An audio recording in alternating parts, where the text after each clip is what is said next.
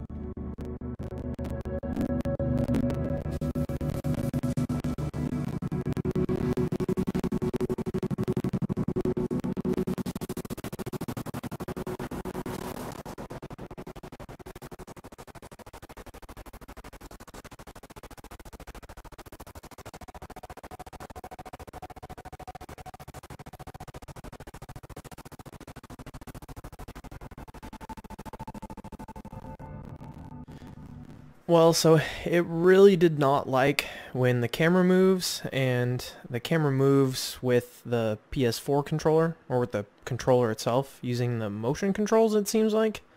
And it really starts to mess with itself. You saw that it ran okay when the camera was like steady and there wasn't too much stuff going on, but it's still fun to see that this is now, you know, quote unquote in-game.